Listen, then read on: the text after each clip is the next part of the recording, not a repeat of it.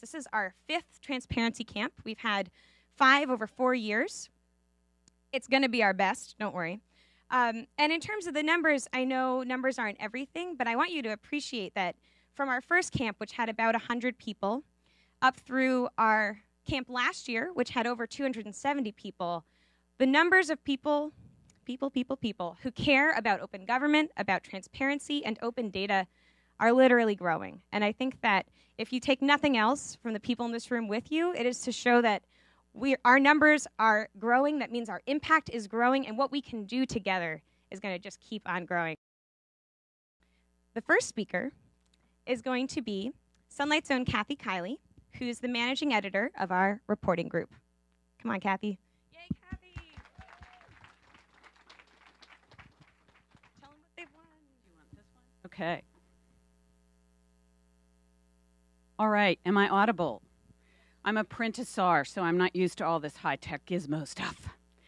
I am the managing editor of Sunlight's reporting group, and before I hooked up with the cool kids at Sunlight, I spent the better part of 3 decades in what many in this room might not so lovingly describe as the mainstream media. No hissing, please. For most of that period, I would have considered the speech I'm about to give you completely nuts.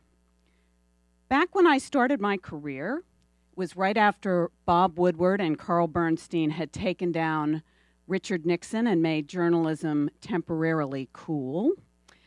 I thought the only place to learn reporting was in a newsroom, and the only reason to learn it was if you worked in one. That's how I did it. First on a college campus, surrounded by Woodstein wannabes, and then in my first big city room, where my teachers included a cop shop reporter who kept a pistol in his desk drawer, a rewrite man who kept a baseball bat under the desk, and a political writer who one year, after an extended meditation at a local saloon, decided to solve his Christmas shopping problems by buying his wife and his daughter the same shower curtain. Those were the days. So some of you might be wondering what a nice, high-tech, open government organization like Sunlight is doing harboring a hoary relic of that late lamented era. I mean, in a world where everyone's a publisher on YouTube and Facebook and Twitter and Tumblr and now Pinterest, haven't we made journalism obsolete? For the sake of democracy, we'd better hope not. Far from being obsolete, journalism must now become ubiquitous, the Allen wrench in every citizen's toolkit. There are 3 reasons I've come to this conclusion. First, we all now live in a sea of information. Not all of it good information. In an information age, we must become more discriminating consumers. To do that, we have to think like reporters do.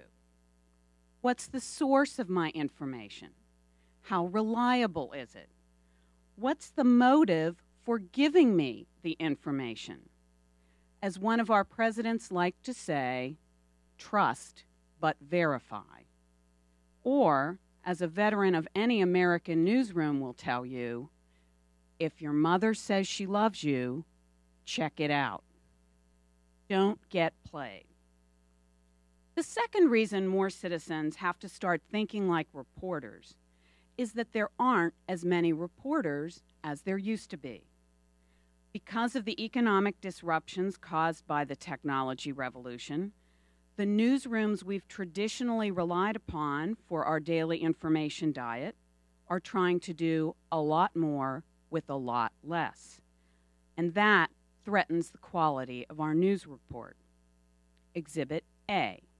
The Philadelphia Inquirer, winner of this year's Pulitzer Prize for Public Service, just got sold for the 4th time at a fire sale price. Exhibit B, Copley News Service's Washington Bureau, which a couple of years ago also won a Pulitzer for uncovering the graft that sent Duke Cunningham from Congress to jail, that bureau no longer exists.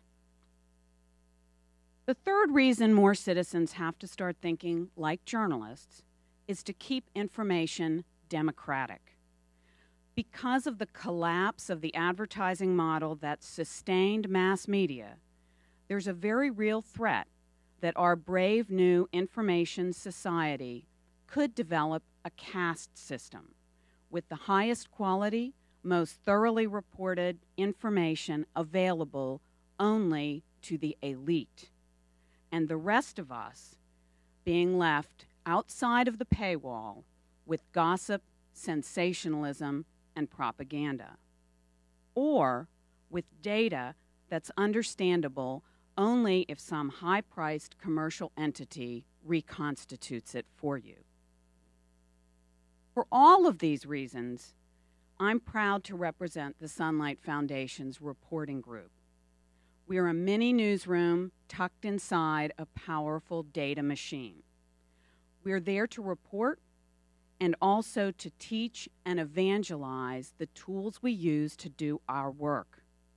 Tools like Follow the Unlimited Money, our real-time tracker of campaign contributions, or Influence Explorer, which compiles corporations' histories of campaign giving and lobbying, federal contracts, environmental violations, and influence on federal advisory boards, all in one swell swoop.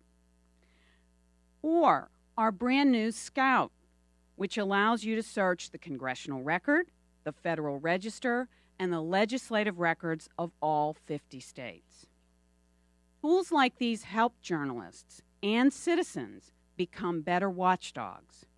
So does our training, like the McCormick Specialized Reporting Institute that my colleague Bill Allison ran last weekend to help more than 30 reporters figure out how to track the millions of dollars pouring into this year's presidential and congressional campaigns.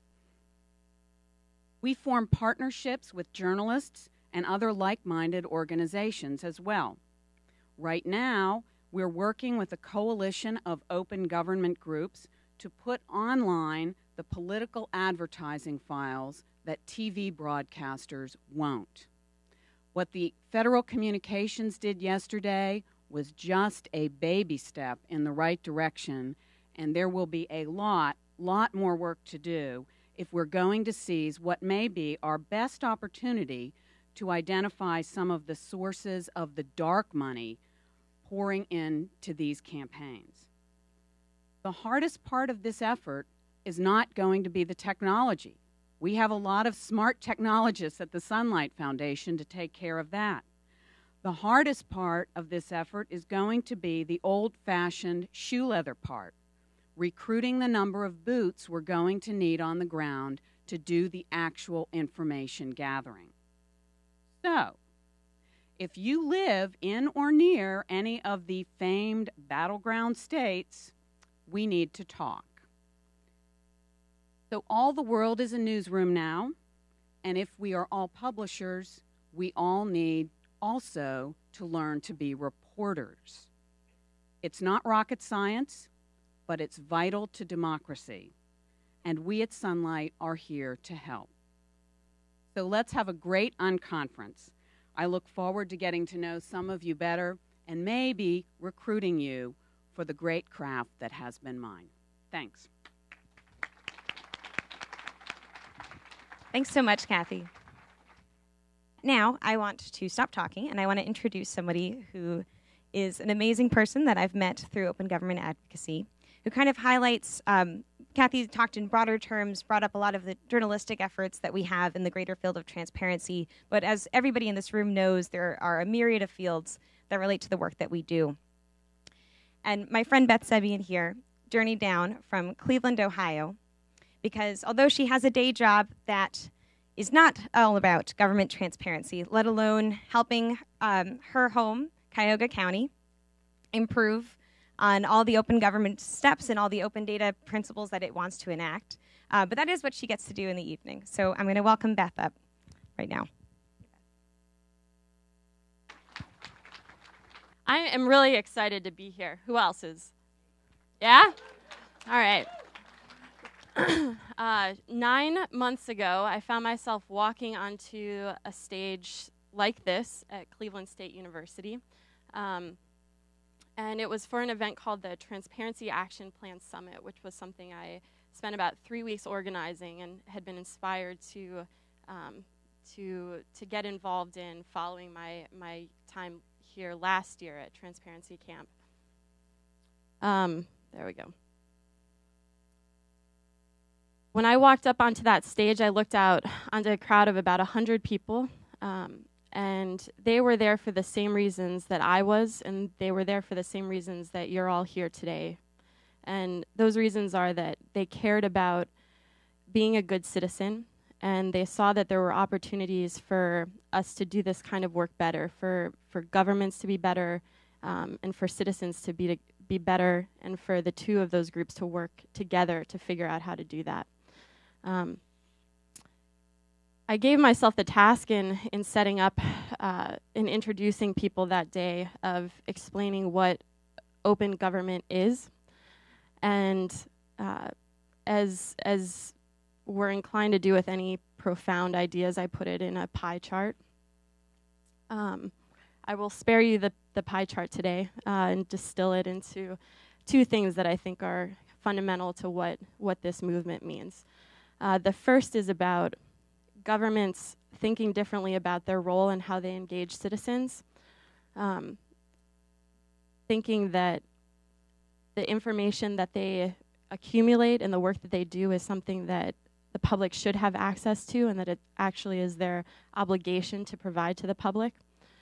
And on the other side of things is the role of citizens, and I think it's one that's equally important.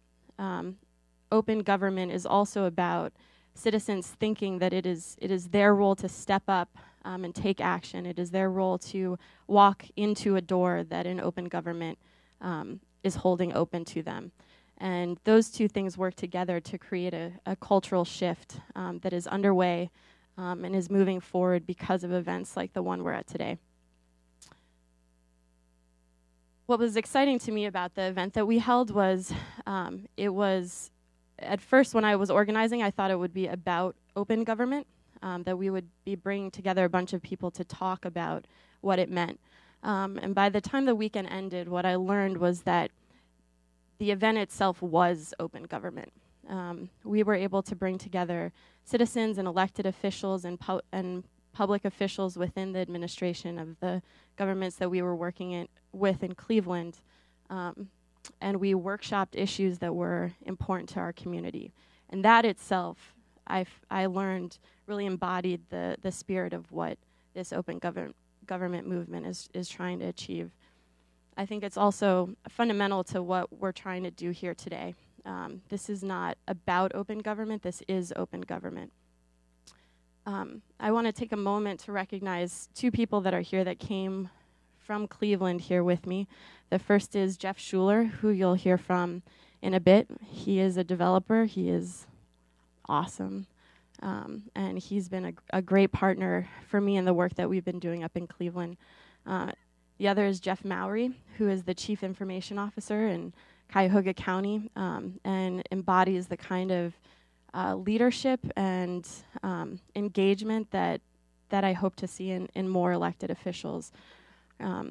The event that we held brought those two types of personalities together, and we did some pretty amazing things, which I'm very excited about. This idea of this being open government in itself is, I think, worth pausing to appreciate and to celebrate. Because I think one thing Jeff and I are very aware of is that we have a lot of work to do. And a lot of this is about changing institutions and cultures, and none of that happens easily. It's going to require some stamina and some creative thinking, but I have no doubt that it is possible and it is in our reach, and we're going to get there by coming together like we're coming together today. So I would invite you all to appreciate over the next 2 days what exactly is happening in these rooms that you're in. This is about enacting open government, not talking about it. And it's something that I'm very grateful to the SunlightFoundation for taking a lead in. And it's a reason I'm excited to be here. So I look forward to talking with a lot of you in the next couple of days. Thanks.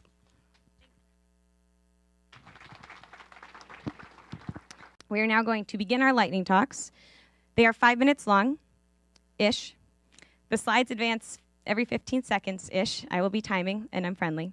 And I'm going to let Beth introduce our first speaker. So I mentioned Jeff briefly.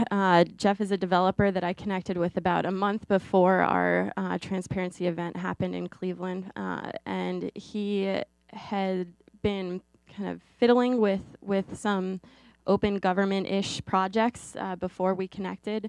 And through the TAP project, really just dug in. And it's been over the past 9 months, we've had a chance to work together and with the county and doing some starting some pretty cool projects. I think we have a sense that we are just getting started, but the work that's ahead of us is pretty exciting and pretty important. And I'm happy that he's here today to share some of what we've been doing with you.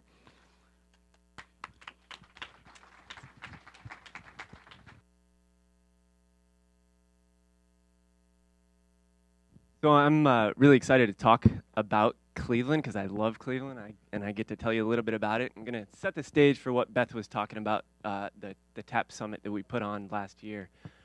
So Cleveland is the county seat of Cuyahoga County, and Cuyahoga is also the river that runs through Cleveland. Cuyahoga means crooked, and we're going to come back to crooked in a minute. But it's got a twisting history as well, our city and our region.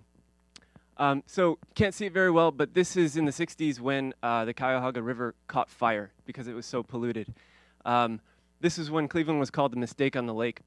A little bit before that, we were the best location in the nation. So it kind of keeps going back and forth, and we've gone through a lot. Most recently, the foreclosure crisis hit us really hard, and it's been a difficult process. The city is still trying to come back from this. A lot of just economic downturn in general. The Great Recession, all that. That is our ex-county commissioner and his new friends, the FBI, who are taking him to jail. He went down on 32 charges of like racketeering and other corruption-related things. So what we're doing now is coming back, renewal. This is an urban garden, and the idea here is that we're taking all those vacant properties from the foreclosure crisis and turning it into a local food movement. On the political side, we have a new county charter. Citizens last year enacted a new charter to restructure county government. Thank you. To reshape the way that we're doing things. Awesome. Lightning. So, and that's our new county executive through the restructuring, who he ran on sort of a ticket of reform and transparency and open government. So this has been what he's talking about. That set the stage for the party that Beth decided to throw last year, which was the Transparency Action Plan Summit. You know, it was ripe for this kind of thing to happen. So the summit happened over the course of 2 days, about 200 people over that weekend. We had speeches and panels. The county executive gave a speech on transparency. We also had, on the second day, breakout sessions where we got to, work a little more closely with each other. Pilot projects happened around stuff like budget, procurement, public engagement, the digital divide. That's our CIO, Jeff Mallory, that Beth introduced, who we're just really excited about all the county participation that we got. About 35 elected officials and members of county government participated over those 2 days, which was pretty awesome, especially for putting on the organizing this thing in 3 weeks. My involvement was, Beth found out that I'd done some scraping on my own time of county foreclosure data to repurpose it, kind of scratch my own itch. So I came to the summit and talked about open data. the TAP Summit had a lot of really great impact. Part of what I was involved with following that was continuing the open data thread, which I was a little bit afraid the way that everybody was talking would get bogged down in large organizations that they wanted to bring in. I also launched a civic hacking meetup. Just let's get some geeks together, try to get people turned on to hacking for civic, in the civic space. And we also moved forward, continued that relationship with the county. They came to us with a proposal. They wanted to work on a mobile app for gathering customer feedback at county agencies. So we got those 15 or so people together over the course of a month or month and a half and built a mobile app, sort of an app. It's a Drupal, jQuery mobile-based solution for the county for that purpose. So we're really excited about where the relationship with them will lead, and we feel like we have a really a potential here for a lot, and we're excited about what could happen. We're also excited, I've been talking with the folks in Portland about civic apps, and they're ready to open source that and contribute it back to the Drupal community and to the community at large for anybody that wants to build a data or apps catalog. So that's pretty awesome too. Thanks a lot. I hope to meet as many of you as I can this weekend. I'm here because I'm so inspired by the work that you all have been doing. So yeah, I'm looking forward to this. Thank you. We are now back to Lightning Talks. Only this time we are going to Georgia, the country, or rather Derek Doler, our next Lightning Talk speaker, is coming here. Cue Derek. Yay, everyone welcome Derek. Derek joins us from Transparency International, Georgia, where he is a self-described resident computer geek and specialist in using technology to advance open government. Okay, Gamar Jabat. Once again, one more time. Gamar Jabat. Very good. Now you know how to say hello in Georgian for the 448 of you who didn't already know how to say that. So, as Lauren Ellen said, I'm Derek Doler. I work at Transparency International, Georgia, and obviously you've figured out by now that that's Georgia the country, not Georgia the state. We're kind of close to Russia and Turkey and a few other small countries that you may or may not have heard of. And I've been in Georgia for about a year and a half. And one of the first things that I kind of wanted to find out when I got to Georgia was, okay, where's the blogosphere? Where's all the discussion happening online? And what I fairly quickly found out is that in the terms that we think of as a blogosphere, there actually isn't really a blogosphere in Georgia. There are a few sites that we would think of as blogs, but for the most part, you don't have a lot of conversation occurring on websites that we would think of, you know, from the United States as being a blog. But there is discussion occurring online in Georgia, and you can probably guess it's happening on Facebook. So we'll get back to that in a second, but for now, I want to step back and just look at a few stats about Georgia. The population of Georgia is about 4.4 million people. And about 793,000 people on Facebook, according to their ad data as of yesterday. So that's about 18% of the population on Facebook. Now, to compare that to the internet usage in Georgia, there's about 40% of the citizens say that they use the internet at least occasionally, and about 60% don't use it or don't even know what the internet is. That's that 4% down there. That's not particularly unusual as far as I can tell, but what I do think is interesting is that back in 2006, when Facebook opened up to the public, that number of internet penetration was about 7.5%. So that means that Facebook usage in Georgia is probably one of the first things that people do once they get online, because actually Facebook usage and internet penetration is growing. So you actually have basically a situation where there's very little difference in some people's minds between the internet and Facebook, and you have things like restaurants that simply don't exist on the internet. This restaurant does not have a web page. All they have is their Facebook page, and there are plenty of businesses in Georgia that are like that. So this is not a talk about, okay, Facebook is changing the world, Facebook results in the Arab Spring, that kind of thing. But what it is I want to talk about what happens when you have a culture which basically skips all of the early 2000s. They had none of that. You know, a lot of people really didn't have internet until just the past 4 years or so in Georgia. And so basically what they've done is leapfrog. That's a term that usually gets applied to mobile technologies. Countries in Africa have simply skipped the landline phone phase, and they've gone straight to mobile phones. And you have interesting cultural things that happen when people don't use the landlines there. So that's how I kind of view this in Georgia, is they've simply skipped that. The effect on the Georgian political discussion because of this is that Georgian Facebook is extremely flat. That is, there are not a whole lot of barriers. People are pretty much themselves. So in the US, we had a more private version of Facebook, and as they've taken those privacy settings away, we've had to learn how to use this extremely complex website to add the privacy to Facebook that we're now missing. Can we hold on this slide for a bit? And so, no, sorry, the next one. Yeah. In Georgia, they don't really have that. So let's look at an example. This is a television show called Women's Logic. It just debuted on one of Georgia's television shows, and I'm not going to go into exactly what the plot is, but basically some people found it fairly offensive. And so there was a fair amount of discussion about this on Georgian Facebook, and some people eventually decided to organize a protest in front of the television studio using Facebook.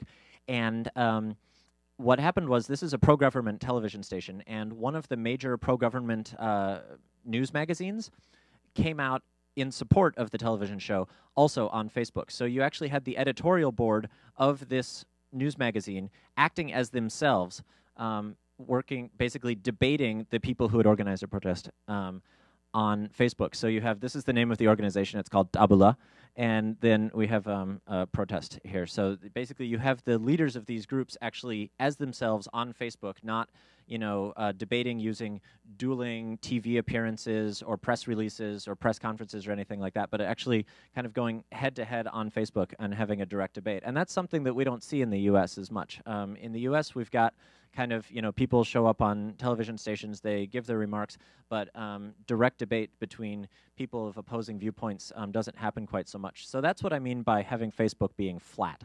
So what's the point of all this? The point is, I like to look at this from the perspective of my 14-year-old cousin.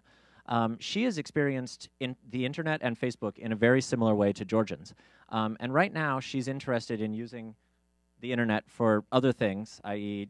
not politics, but in a few more years, she's going to be using Facebook and the internet and to have more of a cultural awareness, and people of her age now are going to be doing that.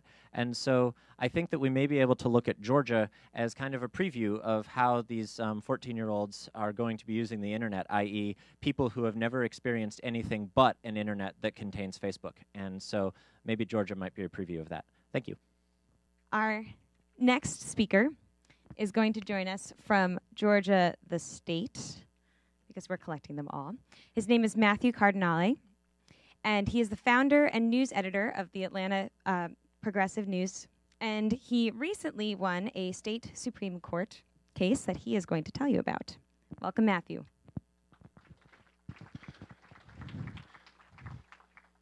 Hi, everybody. How's it going? I'm Matthew Charles Cardinale, news editor and founder of AtlantaProgressiveNews.com, which incidentally I founded in 2005. It's an online independent news service, and within the last few weeks we celebrated our 1,000th original full-length news article, so I thought that was pretty exciting. So this is how, okay, so the secret vote. In February 2010, the City Council of Atlanta took a secret vote while they were on retreat having lunch. And the vote was about whether to limit public comment at committee meetings. And I wanted to know how the council members voted. That's really all I wanted. I don't think that's too much to ask. So I asked the council, well, I requested the minutes, and the minutes didn't say how they voted. So I asked them to amend the minutes and showed them the law. And they had a different interpretation of the law and chose not to do that. The city attorney prepared a memo stating that OCGA 5014-1E2 did not require it. I threatened to sue. They still didn't do it.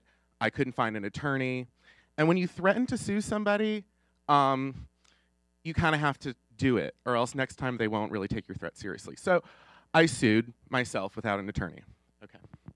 It is difficult to find an attorney willing to take on open government cases. Even so, citizens should be able to bring these actions themselves for a lot of reasons. One is no one is going to care about your case more than you. I had a friend who found a FOIA lawsuit online, emailed it to me as a template. I kind of used that as the template for my complaint, despite not understanding all the parts. So OCGA 50141E2 is a section of the Georgia Open Meetings Act. It was actually amended a couple weeks ago, but it says the vote in a non-roll call vote, the vote shall be presumed unanimous unless the minutes list the names of those voting against the proposal or abstaining. Okay, and we'll get into that a little more in a second. So my case was dismissed pretty quickly. The City of Atlanta filed a motion to dismiss, arguing that I failed to state a claim upon which relief could be granted. Fulton County Superior Court Judge Christopher Brasher ruled, okay, it doesn't say the minutes shall state who voted against and abstained. It just says that you shall assume it's unanimous if it doesn't state. So, gavel, go ahead, assume it's unanimous, thank you, have a nice day. The problem was the council had already told us that the vote was 7-8. So we were actually being forced to assume a fraudulent thing. So, and I felt that that was problematic. So I had an attorney who had been advising me in a non-legal capacity, and he said, Matthew, you know, really, are you going to spend 2 or 3 years on this? You could set bad case law. Don't do it. Just give up. So that wasn't what I was going to do. And I appealed anyway, because I felt that the ruling was so inherently, fundamentally problematic, because when you read minutes of an official agency meeting, you should actually be able to assume that what you're reading is a truthful reflection of what occurred. So I appealed to the Court of Appeals of Georgia, who affirmed the lower court's decision. At that point, I went to the Georgia First Amendment Foundation, who even more emphatically encouraged me to give up. And they said, you know, really, you're just going to waste your time. You know, the Supreme Court never, hardly ever, overturns something of this nature.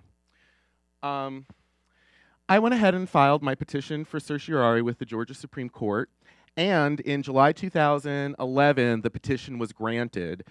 It was the 32nd petition to be granted that year out of over 2,000 petitions filed in the state of Georgia.